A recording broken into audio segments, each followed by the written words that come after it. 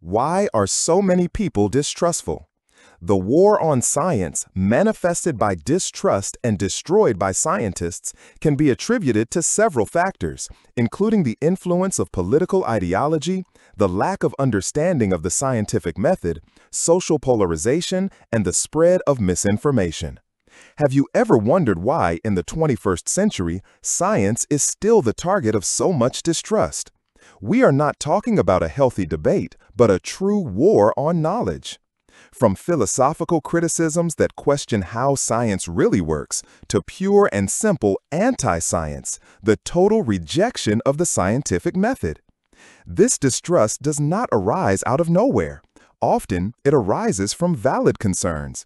Is science being used for good, or is it serving economic and political interests?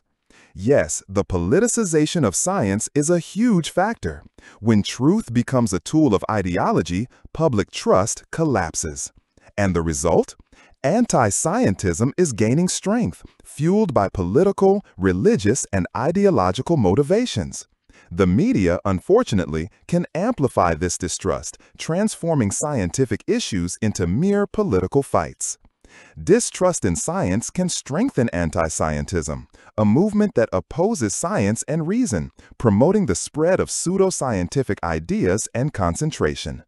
But the truth is one: trust in science is fundamental to our future. It is time to understand this war and seek the truth. And you, what do you think about this distrust in science? Leave your comment.